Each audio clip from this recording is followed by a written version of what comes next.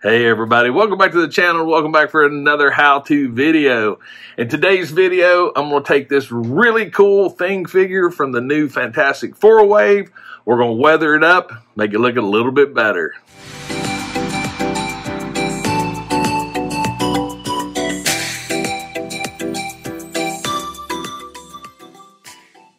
Alright, so let's talk a little bit in regards to this particular figure. So, Marvel's Thing figure. This is by far my favorite Fantastic Four character. I really just love this thing. The biggest problem I've always had with them is it's missing something. It's missing detail. In other words, you can't really see any of its cracks and crevices and so forth. And so I think this is a really cool figure to just customize and have some fun with. And just to give you a little bit of, perspective. So this particular thing figure right here, it actually came weathered like this. And you can see the actual detail difference. I mean, it's spot on. Really cool figure. It just makes it look so much better. And then along comes the Walgreens exclusive thing, which was like this one. It was pretty much all orange and you really didn't see any detail to it. Well, I took it up a notch and I weathered it, and this is what I came up with that particular figure. Now, if you notice, mine is a little bit more heavily weathered. That's the look I was going for, to where this one is more weathered in the cracks and crevices, where mine is weathered pretty much all over. So, you can see where I'm going with this. So we've got to make this one look better. Not saying it's not a good looking figure. It just needs a little bit more. So I tell you what we're going to do. I'm going to get it out of the box, and I'll show you what, I'm actually going to try a new technique, one I've never used before. So this was with paint. I actually did some weathering with shoe polish on the Hydra Stomper figure when I made that display. I'm going to try another approach. It may work, it may not, but anyway, let me get this opened up. I'll get the supplies out. We'll talk about it, and I'll be right back. All right, so I got the figure unboxed, and just such a cool figure. I mean, look at it. I mean, just so cool looking. But again, he just needs something else. But the figure actually is really cool. I haven't actually messed too much with it, but articulation-wise, it's thing. But I'm not really too worried about that. He does come with 2 fisted hands, which is really cool. And he also comes with this grimacing face, which honestly, I think that's the one that I want to work on. I don't know. I sort of like that look, that grimacing look. This one looks just as like, huh? But to me, that one looks better. So, but anyway, fisted hands. This one that I actually did, it's got his fisted hands. This other one, I like the open hands, I think, a little bit better. So that's cool. I'm not going to worry too much about those. But yeah, it's a cool figure. Very cool. So let's talk about the process that I'm going to use today. So we got shoe polish, we got paint. Citadel makes a thing called Shade Nun Oil. I have never used this before for this particular application. I'm actually going to probably try it on the fist first, just to give me a little bit of, what it looks like. I may use it, I may not, but I got my paper towels, got my gloves. So yeah, we may go back to something a little bit more sturdier, but for now, we're going to try this out. So yeah, let's get started. All right, so this nun oil is that's actually what it's called right there. It's very, very watery. So I truthfully don't know how it's going to turn out. Like I said, I've never particularly used this on this type of application, but we're going to see. With it being so much more watery, it should penetrate the cracks and crevices a lot better. But you can see I'm just putting it all over it. Let me just give it a little bit of a dab. Okay, so it actually penetrates really, really good into the cracks and crevices right there. So yeah, that's actually not bad at all. And I like the fact that it's not as thick as a paint or as shoe polish. But yeah, right there, this is, but you can see right there, just, you know, give it a little bit of a coat. And I'm just lightly dabbing it off just on the surface. Oh yeah, that's going to work really, really good.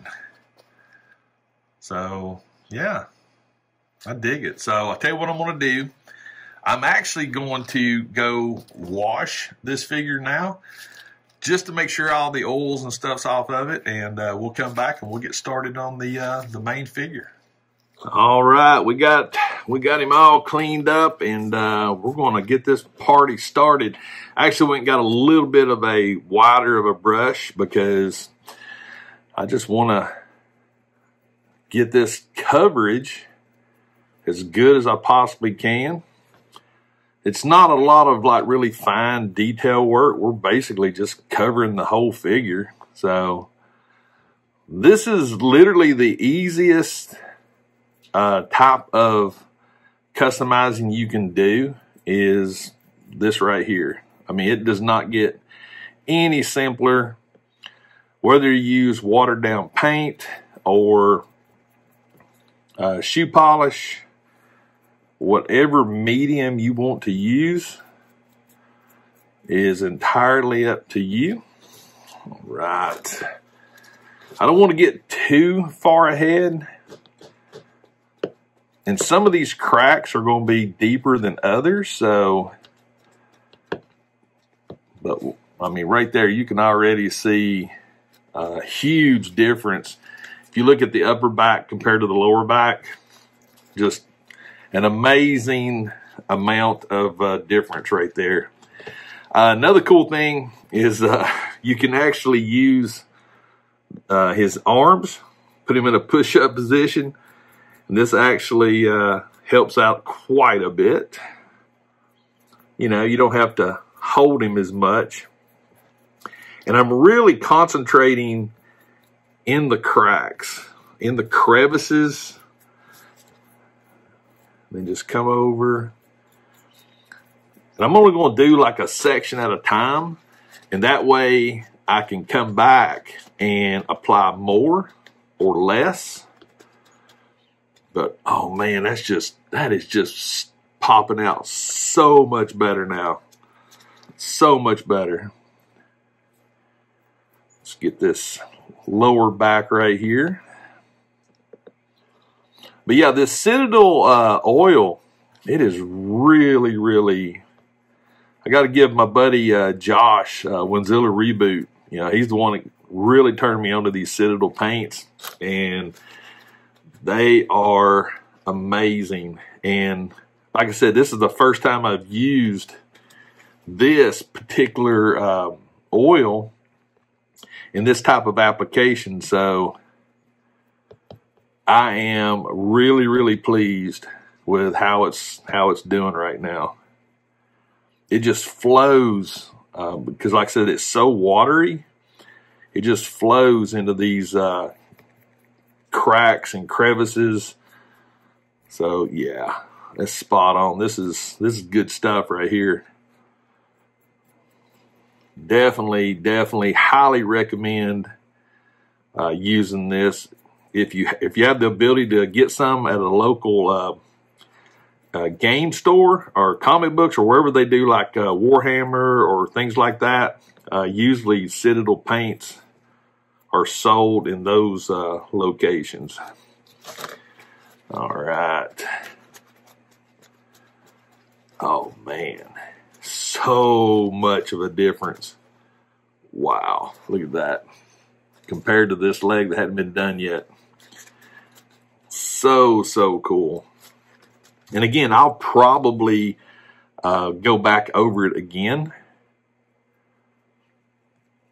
just to fill in, because so once this layer actually sort of dries a little bit, I'll come back over and probably do some more highlighting and more detail work as far as putting a little bit more color here and there where I think it needs it.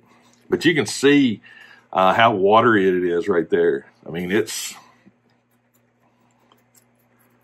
such a cool paint. I mean, this is like water.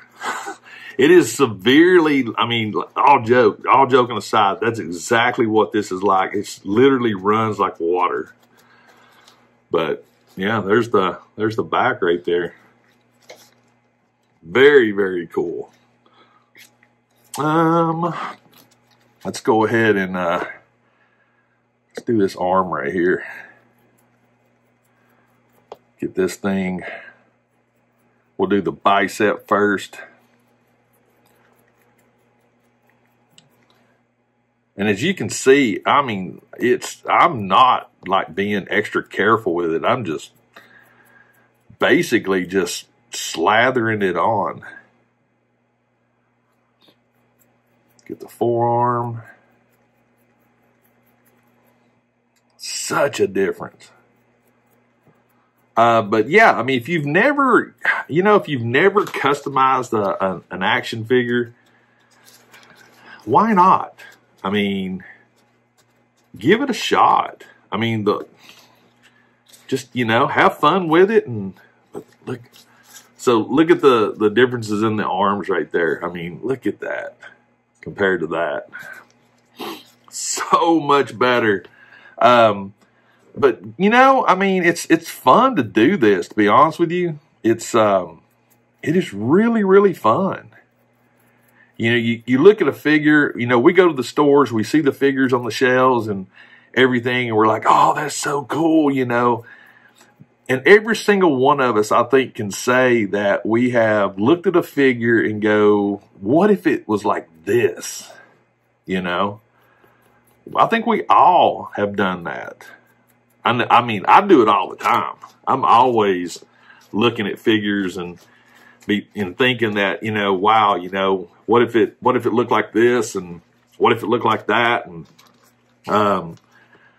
so this gives you an opportunity to really take it to the next level and customize a figure. And as long as you like it, it doesn't matter. I mean, it really, truly does not matter. As long as you like it, that's the only thing. I mean, you could take the thing figure and paint it purple if you wanted to. If that's what you want, then so be it. That's the way it's going to be. But you can see how quick this is going. I mean, it's, like I said, I'm not going to do a time lapse or nothing like that. We're just going to paint this thing up and let you guys see the results, and I'll show this one. I mean, I'm going to show you the differences once I get this one done. So far, I think I'm liking this one a little bit better so far, but the one I did with the paint that's so dark, I dig that one though. I really do. I mean, I'm a big fan of weathering things, and customizing them or trying to learn how to do it. And, you know, you're going to make mistakes, and that's part of anything. I mean, everything worth doing is hard. Let's just be honest. If it was easy, you know, everybody'd be doing it. But, you know, just taking your time, finding some you know, spare time in your day, and, you know, grabbing a paintbrush and just having fun. I'm trying to be a little careful here. I don't necessarily want to get none on the teeth. So this one may be a little trickier. Just try to get the front of his face right here. All right, let's see. Okay, not too bad, not too bad. But no, I mean, just getting out, having fun with your figures, and you know, learning new things, and that's just fun to me. It just takes things to the next level. And you know, now this particular figure here, no one's going to have this one. This one's mine. I've customized it. I've done it the way and even if somebody comes along and does this very same thing, and they watch this video, they go out and buy some null oil, and they actually do the same thing that I'm doing right now, it's still going to be different. It's still going to look a little different. And that figure is going to be that person's, and this figure is mine. So that's the beauty of this. Customize them, make them, you know, your own, give them your own spin. Oh, this is so cool. I'm going to show you this whole section right here is just, I mean, it is just wet. It is wet. And so far, I've only went through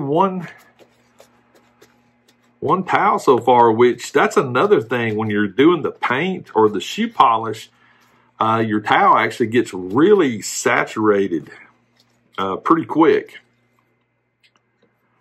All right, let's do this lower. Get this rib cage area right here. Another thing too, when you're doing this, it makes it real easy to find spots that you haven't done yet. Obviously, because there's no, you know, like right here, I'm not putting any right there. So it definitely makes coming back and double checking your work so much easier. Oh, this is so going to be turning out so much better. I've often asked myself why. I sort of know the answer to it, but I've always amazed me when I see figures like this or the Hydro Stomper that aren't really weathered, don't have, you know, any details or anything like this. And I know from a kid's perspective, it's irrelevant. They don't think about this right here like adults do, or adult collectors. But I don't know. It just, to me, it just seems like there's a niche out there that if you could actually, if they would do it, I think a lot of adult collectors would really chime in and have some really positive things to say. But on the flip side of it, if they did it, then I wouldn't be able to do this right here. And let me tell you, this is fun. And as you can see, we are down to the last leg. I mean, this is how quick you can do this. And I know this video may not be exciting to most, but there was people actually made comments when I asked if They wanted me to show me doing this, and a lot of people wanted to see it. So that's the premise for this video. I was going to do this anyway. And I thought about it, and I thought, you know what? Let's just do it real time. No time lapses. And that way you'll get a good idea on actually how long it would take to do this at your house if you decide to do this with your thing figure. All right, let's get this. And I'm going to show you something else here in just a second. I need to get the bottom of his feet. Don't forget the bottom of the feet. Believe it or not, when I first did the Walgreens one, I actually did forget the bottom of the feet, and he looked really, really silly with his feet not weathered. All right. And it doesn't need to be a lot, but all right. So this part of the rag that actually I've been using, this is the one that I'm going to just dab on the trunks, just to give it a little bit of, on the white especially is where you'll see it. That's usually the first thing I do. I don't usually try to go too crazy on I like the blue, but yeah, there we go, right there. Boom. All right, so I tell you what I'm going to do. I'm going to let this dry a little bit, and I'm going to just look over him, see if there's anything I missed, and we'll come back and I'll show you the final product, and we'll do a comparison with the other ones. All right, everybody, so we wrap things up for this quick little customizing of the thing figure. I'm a really big fan of the Nun oil now. It's really, really great. This is the actual new one here. It's coming around, and I wanted to get all three of them so you guys could see the differences. So there's the one we just did today. This is the one that I did with the paint. It's a little bit more darker. And this one right here coming around is, I do believe, I can't remember where I got it, but it's like a factory one, I do believe. But overall, very, very cool. I am totally digging the way mine turned out. I think it came out really, really good.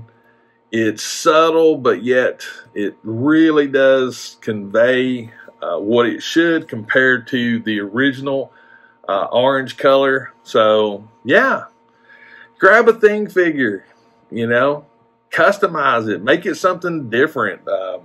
And you could go a little further. You could do some browns and things like that. But to be honest with you, I'm pretty just happy doing the black, get it in the cracks. But oh man, I will say this though, I'm still partial to this one a lot.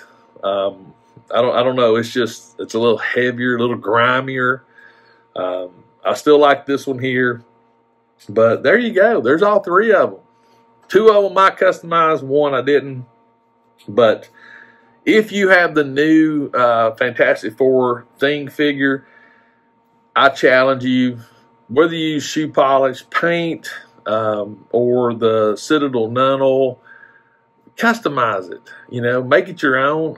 I actually saw, when I did this one, someone actually showed me where they used brown shoe polish, and the brown shoe polish actually gave it another look. So that was really cool. But anyway, give it a shot. Find a figure you like, you know, customize it. I mean, you can see it does make a difference in my opinion. But I want to know what you guys think. Let me know in the comments what you think about this video. Let me know if you're going to attempt it. I say do it.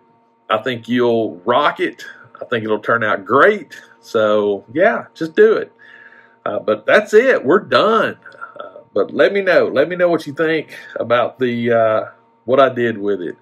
Also, if this is your first time to my channel, if you enjoy this type of content, please consider hitting that subscribe button. If you do subscribe, make sure you got notifications turned on. That way you'll know when I drop videos. That way you'll know when I go live. And one last thing, customizing toys will refresh your soul. I'll see you next time.